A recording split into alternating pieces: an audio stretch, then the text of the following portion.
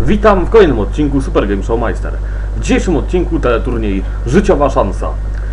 A mianowicie zajmę się dzisiaj tym, na podstawie którego teleturnieju powstał ten program. Ten teleturniej Życiowa szansa był nadawany w Polsacie w latach 2000-2002 i przebiegał na tych zasadach, że jeden zawodnik mógł wygrać 1 milion złotych, odpowiadając na 10 pytań.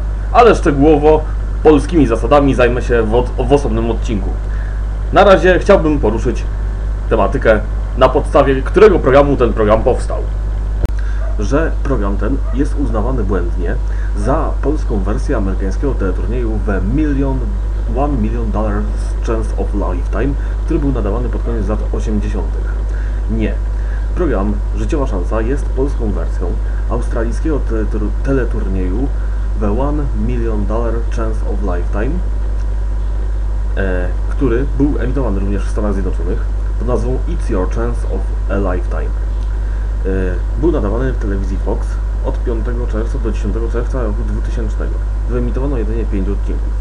Program ten był nadawany także w kilku innych krajach, takich jak Niemcy, Węgry, Indonezja, Włochy i Liban.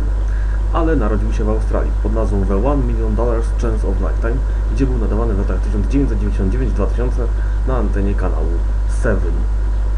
I było w nim do wygrania 1 280 000 australijskich dolarów. Natomiast teleturniej, o którym mówię, czyli The $1 Million, będzie tutaj chwileczkę.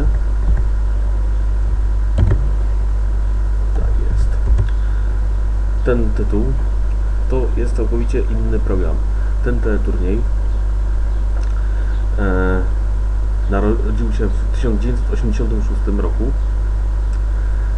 w Stanach Zjednoczonych i był nadawany w konsorcjum. I został sprowadzony jedynie do Kolumbii i do Wielkiej Brytanii, ale nie do Polski. Czyli polską wersją życiowej szansy nie był.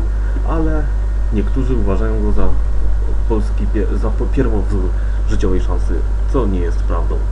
Prawda jest taka, że życiowa szansa pochodzi z Australii, a nie ze Stanów Zjednoczonych. Dziękuję bardzo za uwagę. Oglądajcie, subskrybujcie, zostawcie łapki w górę i do zobaczenia.